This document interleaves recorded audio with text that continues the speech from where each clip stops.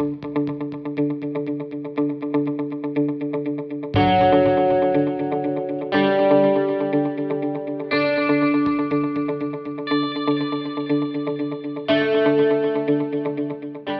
back to the Elite Performance Podcast. Today, our guest is James Wild. James is a coach, a consultant, a teaching fellow, and a current PhD student in England. His interests are all things speed, agility, and power. He's also written a book called Strength Training for Speed, The Scientific Principles and Practical Applications. So today we have a really great discussion on all things speed development and how James goes about blending his two worlds of being a sports scientist / researcher and also strength conditioning coach and consultant for many team sport athletes. So we discussed some of the major differences between team sport athletes such as rugby and lacrosse, their biomechanics and their technical applications compared to actual sprinters and track and field athletes. It was a wonderful discussion. We dig into some of the deep, finer details of how he also evaluates and assesses his force velocity characteristics of his athletes. And he does a lot of just a great work with his sport teams, his consulting teams, and also his research is very fascinating. So I encourage you guys to look in more James's research. And he's very open to this discussion and has a really great mindset and cool blending of the science and application with his work. We also want to remind you guys that of our third annual Elite Performance Clinic coming up at our facility on Saturday, April 1st. We brought in a great blend of researchers, sports scientists in the fields of concussion and nutrition, as well as the strength conditioning side, such as Matt Gifford for speed and agility. We have Brad Gearin talking about mobility, Corey Van Wyk addressing warm-up principles and how to cater them for your training session. So it's overall just a great blend of the science and research and also the application of many different topics. We hope you guys are interested in that. If you are, please follow our website at building-better-athletes.com and click on the Elite Performance Clinic tab and you'll see all the details to that. We will also be working on recording all the topics and presentations for sale afterwards if you cannot make it to our facility here in Dubuque, Iowa. But without further ado, let's get to James because this is a great discussion. Before we start, though, we did have a few technical difficulties in terms of our audio going in and out, and also we got cut off halfway through. So I tried to patch it up as best as possible, but please forgive us for some of those, a few technical errors and maybe some audio errors that are a little bit choppy throughout the podcast. But hope you guys enjoy. Let's talk to James. Welcome back to the Elite Performance Podcast. Today our guest is James Wild. James, how you doing today? Yeah, I'm good. Yeah, good. Thanks. How you doing? Thanks. Great. Hey, let's start with, give us a little background information of what you're doing and how you got to where you're at right now. Across multiple sports from university through to senior professional level. In addition to that, I'm also a consultant for a professional rugby team, the Harlequins, who play in the Premiership over here.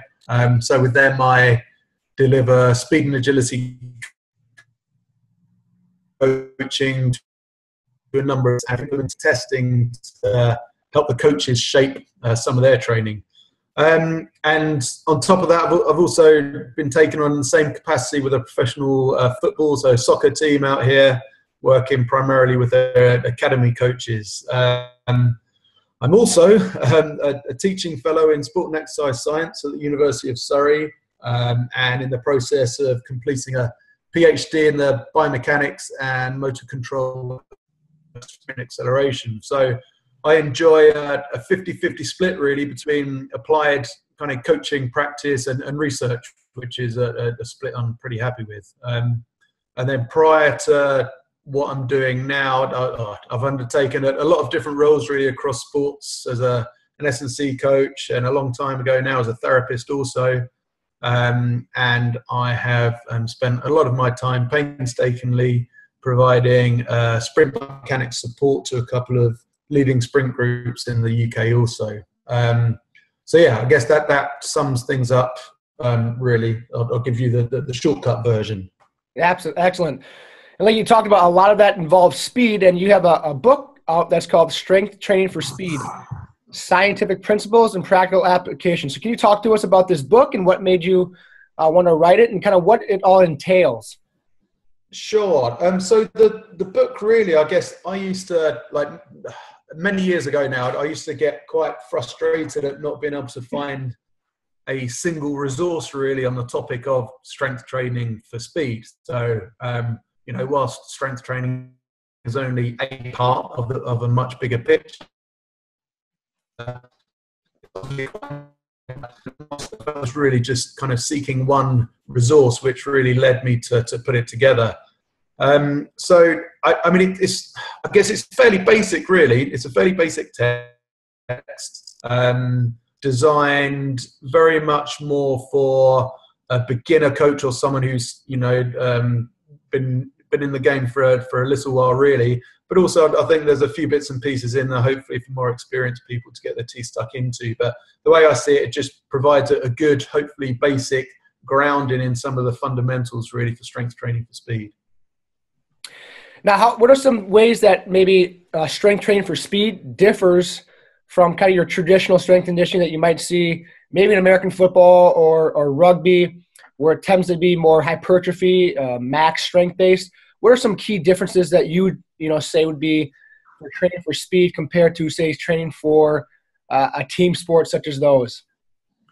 Sure. Well, I guess, if we think about it, what determines speed? Well, it's our ground reaction force characteristics, so including both the magnitude of the force that we're going to produce, but also the direction and the rate of force production as well. So I think the last two really are the areas where, we touched on that might be different from a more hypertrophy point of view. So, ways in which we can maximize our rate of force development, produce a lot of force in a very short period of time is obviously more critical to speed than just simply the total amount of force that you can produce. Awesome. And what are some of your favorite ways to train maybe kind of that directional force application and your rate force development at RFD in the weight room or in your training? Well, I mean, it's a good point. And for me, it's mainly looking at where the potential deficiencies are for that individual. So I have a number of tests that I do to help try and determine where they may be lacking in terms of different strength and power qualities that are interrelated, that affect all those kind of abilities, really. So that's kind of my starting point, really. I mean, yes, there are standard stuff in terms of explosive lifts, loaded jumps, horizontal jumps, plyos, et cetera, that are, generally all-rounded good exercises, help try and maximize that force production and in particular the rate of force production. But I think it's about trying to find in each individual what can unlock their potential for force production. And that might be different from one person versus another. What are your assessment or evaluation tools that you're using to find where they have a force or velocity deficiency? Are you using, I know out there is the MySprint app. I know that's becoming a little bit more popular. How are you evaluating their needs in that capacity? Okay, right. Quite a big question. So if I'll start with the type of strength power quality assessments that I do first of all. So there are three main assessments that I do. So a squat jump force velocity profiling assessment, which is based on the methods of the French researchers Pierre Samazino, J.B. Morin, and their collaborators. So essentially with that, if we know simple measures such as the athlete's mass, their extended leg length, the push-off distance in, say, a squat jump or whatever the jump it is that you want to measure, then we can assess the ballistic leg extension qualities of that individual. Now, with that assessment, I guess it's a greater emphasis around the knee extensors compared to the hip and ankle other kind of assessments that we do. So that the hip and ankle are obviously pretty important sprinting, which I'll come into in a minute. But with that assessment, I guess due to the explosive concentric nature of the squat jump, that the qualities necessary to excel in that are relatively similar to those needed when, say, driving out the blocks in the first, 2 or 3 steps or whatever it is from there. Anyway, so the beauty of the assessment is that, yes, we can look at things such as what an individual peak power is, and we know that peak power is related to, say, ballistic push-off performance. but that relationship isn't perfect. So there are other things that impact how successful that push-off is. So what the researchers have found is that for a given peak power, there may be optimum levels of force and velocity for that individual that would maximize their jump height.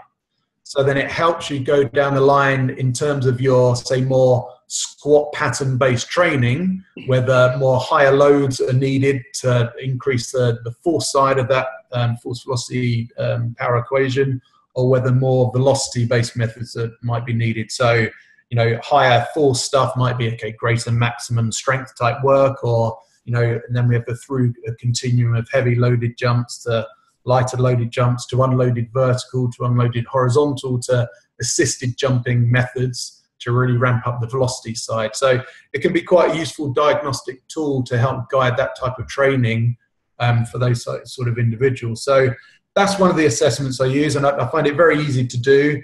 And the researchers are very good, and they have recently, you may well have seen it, but produced a paper that's shown that by narrowing the force velocity deficit, if there's an imbalance, that can lead to a significantly greater jump height rather than just trying to continue to improve power per se.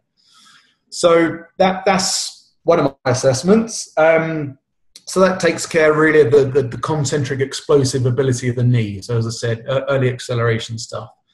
Outside that, I conduct something called a hip extensor torque assessment. So I kind of stole this test from a guy called John Goodwin, who's a researcher but also a practitioner and coach as well. So for this, if you imagine lying on your back with your hips positioned under a bar, as if you were going to try and hip thrust. You're right. Yeah. As if you're going to try and hip thrust a bar off the floor with one heel in contact with the force plate, with the hip set to a certain angle, and then the other leg's up in the air. So then imagine if you are going to be pushing your heel down into the force plate as if you're trying to raise the bar off the floor. Then what we can do is measure the peak force that you're providing from your hip extensors. And then from that, we can work out hip extensor torque as well. So ultimately, it's the torque during the first, say, third of ground contact of the hip that's going to help accelerate you forward the most.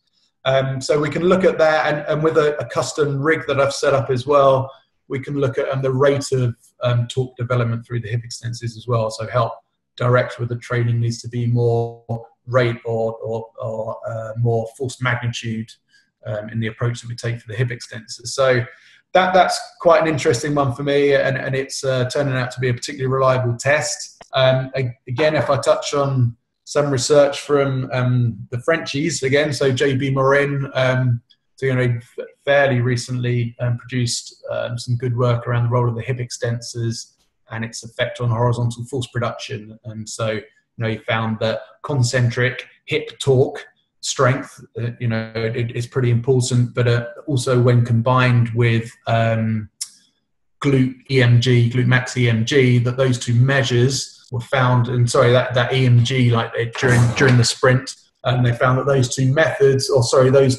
measures were related to that horizontal force production, but primarily during the first, say, 7 steps, I think it was, so like maybe the first 10 meters. And then beyond that, it found that, say, biceps femoris EMG activity, pre-activation prior to ground contact, and also then when measuring knee flexor eccentric torque, I believe it was, that the combination of those together also were related to that horizontal force production, but across the whole acceleration phase. So the hip extensors are pretty important. But then the other thing to consider is that you can have the most powerful hip extensors in the world, but if you're not able to transmit that force into the ground effectively, then you're not going to be able to realize that power. So on top of my squat jump force velocity, my hip extensor torque stuff, I also do some drop jump, the reactive strength type qualities of the knee and ankle, particularly the ankle really. So then, if we score well in that, then you stand a relatively good chance of being able to transmit that force from the hip through to the ground. So they're the 3 main assessments that I look at. And in terms of the results, yes, it helps potentially inform the direction that a strength power training might take. But it's got to also be considered really within the or alongside the running strategy of the individual and injury background and that type of stuff as well. Awesome. I'd like to talk about that hip extension torque assessment. As you talked about more and more popularity, and I just had an article published in the NSCA Strength and Conditioning Journal about horizontal exercises, like you said, to initial acceleration or through that whole acceleration phase. So are you finding similar results as JB Morin's group as greater hip extension torque or RFD or whatever you want to say relates to sprinting speed or specifically acceleration speed? Are you finding those same things with your research or your testing? Sorry, you cut out a bit towards the start of that question. Sorry, I heard the end of it, but do you mind saying it again? Yeah. So, are you finding the same things as JB Morin's research on? Are you seeing those with greater hip extension torque or power, peak power of that hip extension test? Are you seeing those same athletes are also the fastest in acceleration or in applying that horizontal force in the nature of the sport or in the nature of sprinting? Right, I see what you mean. So. I don't think it's that clear cut. So I typically find that the faster individuals that I'm working with, and the majority of the assessments I'm talking about there, I've probably conducted more so on rugby and lacrosse athletes as opposed to sprinters, although I have carried them out with sprinters as well, but not in the same kind of numbers. But anyway, it's not that clear cut. So for me, you're never going to find a single test that completely correlates with speed, and therefore just by getting that air, someone's going to get quicker. What I do tend to find, however, is that relatively well-rounded across those assessments, then typically those people do seem to be a bit faster out the athletes that I've been working with, but not always. So sometimes I've got people who have scored horribly in all of those tests, yet they're still absolutely rapid, which just kind of blows my mind a bit. But, so not always. So I'd say, those that score well-rounded in those tests, generally they seem to sprint faster or, there's a stronger relationship, but, it's certainly not a perfect relationship. And I don't think we'll ever find, something like that. But it does, it gives me a bit of an insight into where this person is potentially lacking to help direct some of the stuff that they do. And as I say, with it's got to be considered within their running strategy as well. So if I've got someone who, during a sprinting, they're very clearly able to produce very short ground contact times and they're very elastic and what have you, but for whatever reason they score really poorly in a drop jump assessment, that doesn't mean I'm just going to hammer away at drop jump stuff to try and improve their drop jump score. So I'm trying to look at their strength, power, qualities, but in relation to how they sprint as well. Commonly you might find that somebody spends a bit longer on the ground when sprinting might be less effective in some kind of drop jump assessment, and therefore it gives you a relatively good indication that they might be lacking that elasticity or stiffness to be able to cope with short ground contact times. So then that gives you a bit more of a clear direction of what kind of quality to work on. Or is it? So some of your past research looked at the difference between sport athletes like rugby, lacrosse versus sprinters in terms of their biomechanics, their techniques. So what are some of the major differences you've seen or your researchers found between team sport athletes compared to actual sprinters? Okay, right. So I need to be a little bit careful with what I say because it's part of my PhD research that hopefully some of that will be coming out soon. But I guess essentially, that there are quite common differences that you'd expect between some team sport athletes and sprinters. But I don't think it's necessarily always as clear cut as therefore it means that the technique that sprinters are adopting, the ones that team sport athletes should follow. I mean, broadly, I'd say yes, that they are, but I think there are certain characteristics that sprinters possess which to sprint with the technique that they do as well. So if we think about the musculoskeletal structure of a sprinter's ankle, for example, so top sprinters have been shown to possess a certain structure of the ankle that permits them to perform or produce a greater amount of force during a ground contact and an acceleration step. mainly due to having a shorter plantar flexor moment arm. So for a given joint rotation, due to the force velocity properties of the muscle, they can produce more force, but within the same kind of time period as someone else. So therefore, if we're looking at trying to make a change, such as a team sport athlete taking his foot closer to his center of mass in order to deal with that shorter ground contact time, then he's got to have some kind of underlying physical change that needs to take place for him to be able to do that without sacrificing performance. Now, it doesn't mean that he can't do that, but we need to put in place the physiology and what have you to help cope with that. So I think there are certain techniques or certain positions that will be out of reach for some team sport athletes just because of certain structural differences and other differences like that. But yeah, generally, you can imagine, so during acceleration, you're not going to have the same kind of forward lean for most team sport athletes compared to sprinters because they won't be as explosive and powerful. And the classical high knee position, they're not going to be able to reach that as often. They typically don't tend to, or the ones I've worked with anyway, have the ability to stabilize pretty well in those type of positions. But then also we've got to consider, well, it's a part of their game. So yes, it's a very important part to run in a straight line, but they've got to be able to do a lot more things than just simply run straight. So there are a lot of other training factors that impact on their time to be able to develop better sprinting technique, if that makes sense. Yes. So do you think it is a worthwhile endeavor for team sport coaches, strength conditioning coaches, speed coaches to work on some of these technical applications, such as bridging the gap between them and a sprinter? Is it a worthwhile endeavor, or is it just a product of their game that, improving some of these acceleration, top end, max V mechanics that will actually benefit their sport? Is it worthwhile? Oh, but yeah, I hope so, because otherwise I'd be out of a job.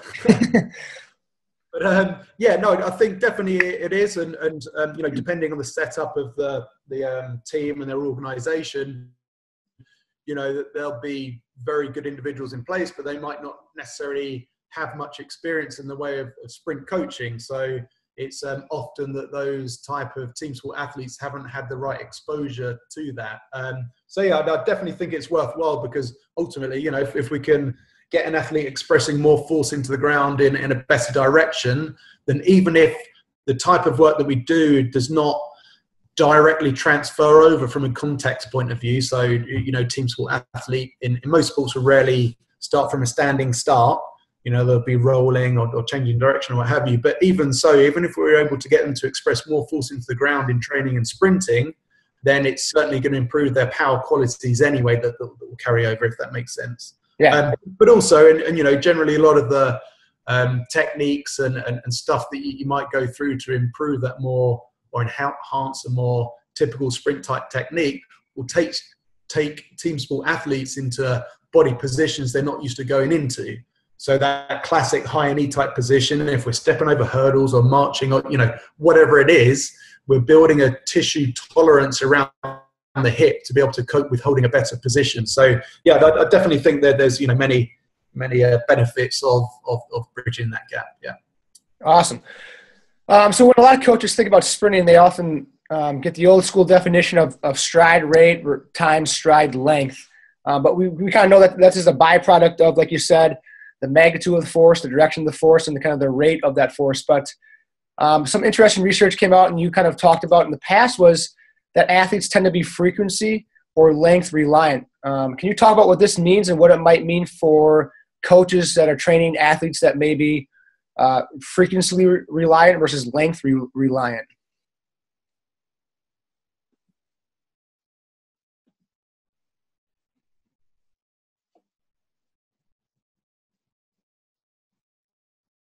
Sure. So, so a lot of people will quite rightly so measure step length and step rate, because, ultimately they are what make up sprinting speed.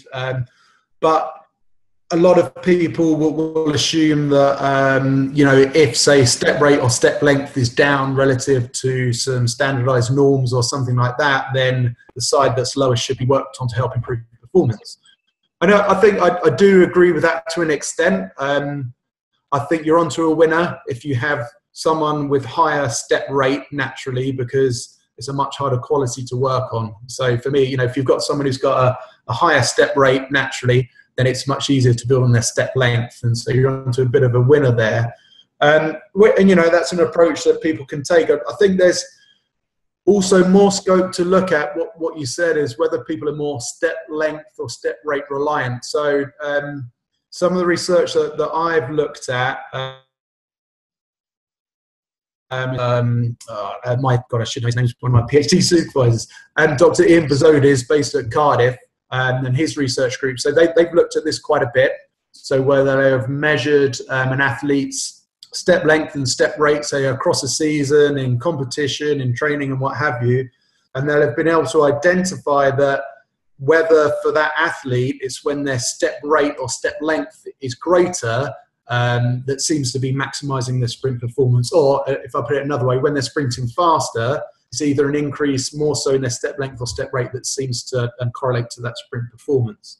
So whilst I still think it's unclear necessarily where you go with that, it might help inform. So going into competition, the few weeks or out or however long out you are, and if you want to fine tune things, and we know that, right, we've got a step length reliant athlete here. So in other words, when their step length is greater, they're typically running faster, then you might look to direct your kind of training parameters around that. So, it might be early in the season or what have you, you're working across both aspects or looking to try and increase the one that's generally lower, but then going into competition in working on their strengths, you might then look to focus on which one they're more reliant on, if that makes sense. But I think there's still, a lot more research needs to be done in that area, but I definitely think it's an interesting thing to think about. Yeah. How about not only the training that you might provide for them, but how about your coaching? So if you have a reliance kind of, for frequency type athlete, would it be beneficial or detrimental to give them more length type of cueing? So if they're kind of a stride rate type of athlete, is it bad to maybe give cues that take them away from that reliancy, or do you want to dictate your cue and your coaching towards those strengths? Yeah, well, I think it depends. This is the kind of short answer. It depends on many factors. So I think, if someone's naturally step length, or sorry, let me start again. If someone's naturally step rate reliant and you're looking to kind of enhance that step rate leading into competition, then it would make sense to try and drive your cueing towards the development of their step rate. But I don't think there's necessarily one cue or two cue that can drive that thing for across the board. I think it's something that's quite, or potentially fairly unique to each individual, and often it might not be a cue at all that you need to help enhance one or the other. So very often I find that the athletes who have typically a good understanding of the whole area and are fairly well educated in it will typically know what to be able to do without to have too much of your kind of input, if that makes sense. Other thing to consider as well, that if someone's naturally more step rate reliant, then you'd like to think that if you're getting them fresh for training and just letting them sprint as fast as they can, that they'd be working on that side anyway. So I think sometimes we need to remove ourselves from it and just let them kind of crack on with it, if that makes sense. Yeah, absolutely. So coaches are always looking for different drills to improve acceleration and max V technique, mechanics, etc. You've talked about having different focuses on drills that emphasize specific aspects or qualities of sprinting. Could you discuss about the different qualities drills should seek to enhance or emphasize? Yeah. So why do I use sprinting drills? I guess for me, yes, it's to partly reinforce key technical positions that we're ideally looking for. So, yes, whilst each individual does sprint according to their unique kind of makeup and what have you, there may be certain things that we'll look for that we want to enhance. So we'll generically have a broad technical model that we'll be working towards. So some of the drills that we choose would ideally be enhancing those areas. Now, how they do that for me is probably not that well understood by people. And there's certainly a lack of research in this area, really. So I find for team sport athletes, for example, I get the most mileage out of drills in terms of trying to help facilitate technical change more so than more experienced or sprint type athletes. So one of the things I find that the drills are very useful for is helping create some kind of context for the sprint work that you might do afterwards. So if you can attach a feel of what you want through some type of drill, whatever it is, then I think it's much easier following that drill going into some sprint efforts for them to be able to hold on to what that feels like in the drill and be able to try and move some way towards that with the actual sprinting effort. So being able to provide that context and that feeling for me is really quite important. And as I say, for team sport athletes, that's where I think I've had the biggest success in trying to make some kind of technical adjustment. Sorry, my light's just gone out in this room. I just need to move around a bit for the light to come back on. So definitely creating context, I think, is one of the things, but also from a purely like a physical development point of view, I think they're pretty important as well. So, some people might say that, well, it's to help reinforce neural pathways, blah, blah, blah, which, okay. But, if I'm thinking about a team sport athlete, if we're interested in trying to help promote a better foot strike, one that's more crisp with shorter ground contact time or what have you, then a lot of the drills that we do are essentially low intensity plyometric work. So if we're being able to get exposure, or team sport athletes exposed to that type of work, 2, 3, 4 times a week for multiple weeks, then we're going to be generally building up the type of strength and reactive qualities around the ankle to help promote a better foot strike pattern and also help transmit the force better into the ground. So I think from a physical point of view, they're really quite important to generate those qualities. Coaches will place quite a large emphasis on mechanical technique, typically with the view to optimize the ground reaction force production, but also to limit loading tissues inappropriately. So again, if we can maybe get them in positions and strengthen them in better alignment during a ground contact, then from an injury prevention point of view, I think that's quite important. Can't really remember what the question was originally about, but drills, yeah. So that's where I'm at the minute. Yeah, and then in terms, I should have. Oh, sorry. I was going to say, it seems like some coaches just kind of haphazardly put together some skips, some marches, some A runs without much of an understanding of what they're trying to accomplish, or having any kind of, like you said, context or feeling for it to apply later in more of an open environment, an interactive environment. Yeah, definitely. So for me, I always find much more success in selecting fewer drills, but doing more of them and more of the right ones for the right type of people. So I'm quite a fan of, some of the drills that come out of, I want to say Altis, but they're not Altis anymore. I mean. Yeah, they're Altis now.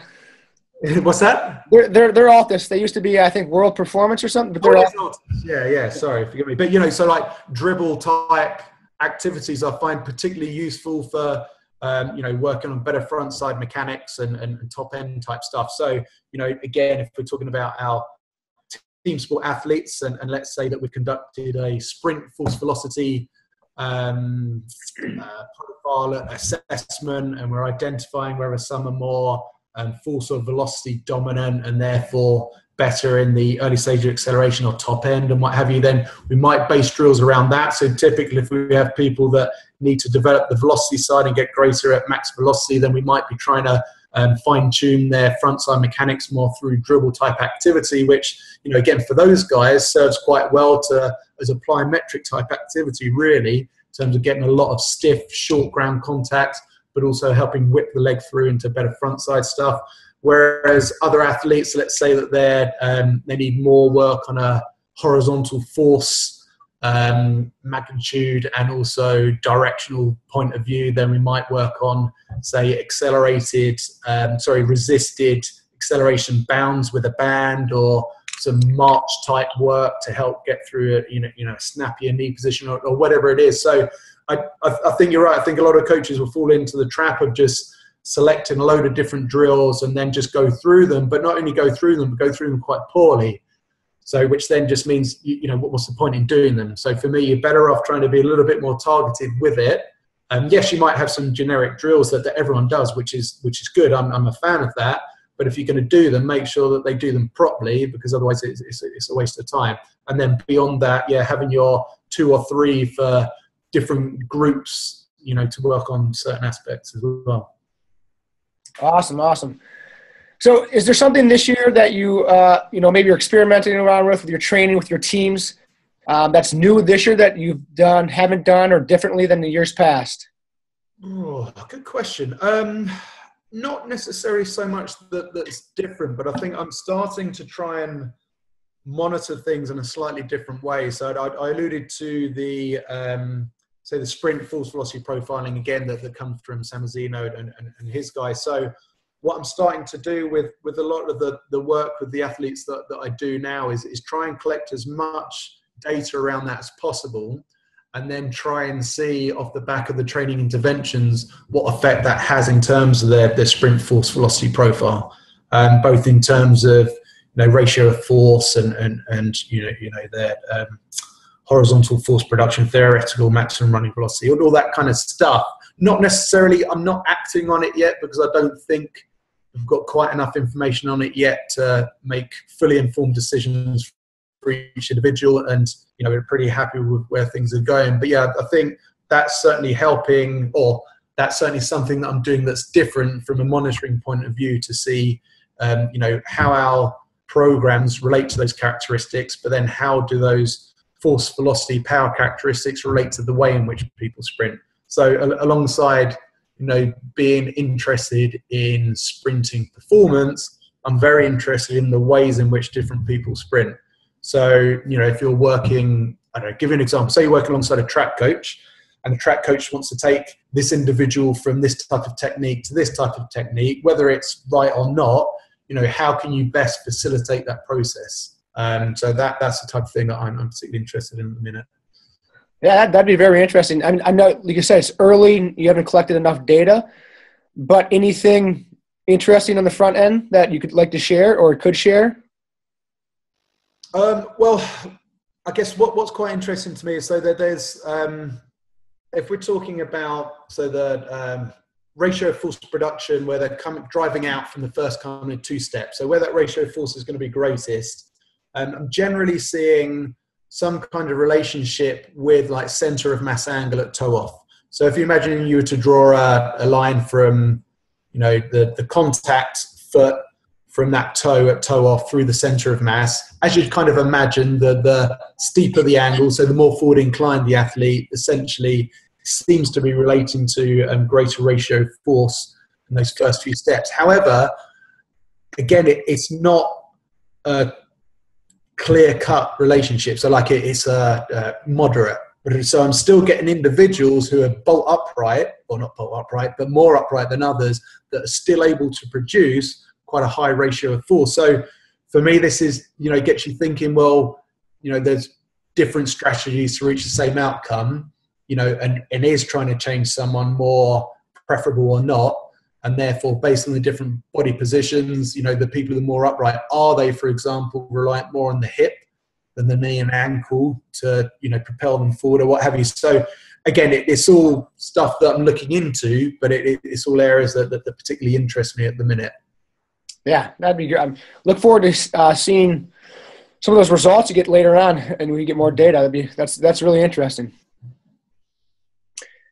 James, go ahead and give us 3 books that have changed or greatly impacted the way you coach or even your scientific career.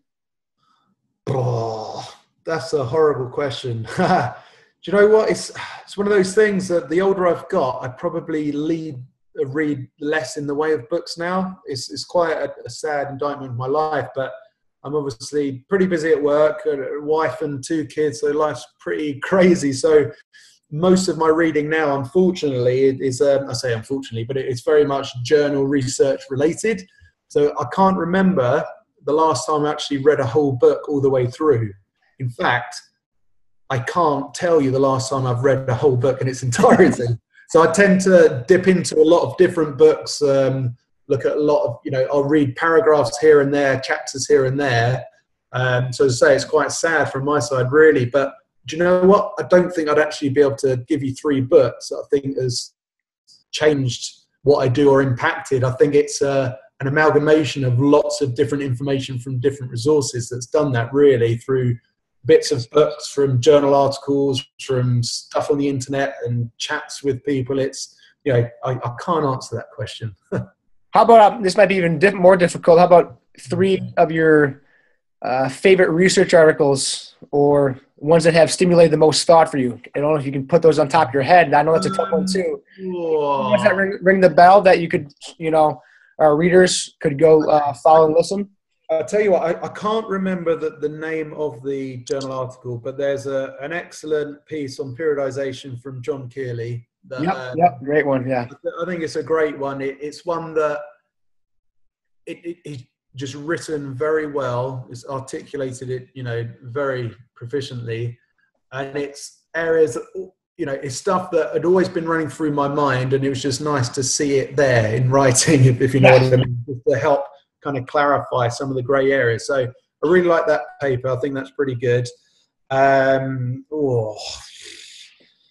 Beyond that, I think I'd say at the minute, a lot of the research that Samazino and Morin are churning out, I think is particularly interesting.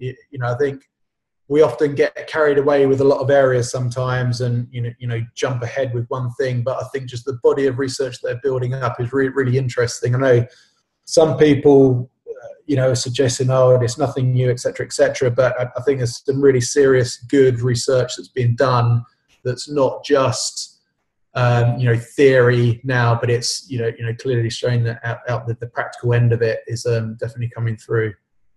Yes. All right, we'll transition here to, if you could have dinner with any 3 people that are alive in the world, who would they be? Who are you inviting to dinner with you? 3 people.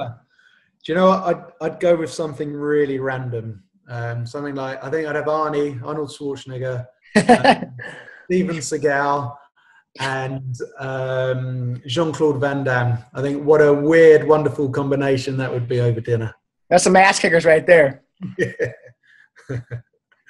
You'd be able to get in a couple of bar fights or something. They'd have your back. It'd be nice. Hopefully, yeah. Awesome, James. Hey, this has been a great talk.